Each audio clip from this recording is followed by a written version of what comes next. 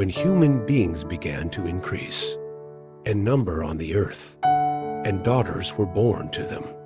The sons of God saw that the daughters of humans were beautiful, and they married any of them they chose. Then the Lord said, "My spirit will not contend with humans forever, for they are mortal. Their days will be 120 years. The Nephilim were on the earth in those days, and also afterward, when the sons of God went to the daughters of humans and had children by them. They were the heroes of old, men of renown.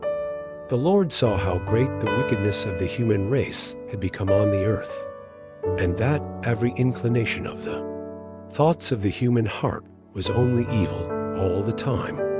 The Lord regretted that he had made human beings on the earth, and his heart was deeply troubled.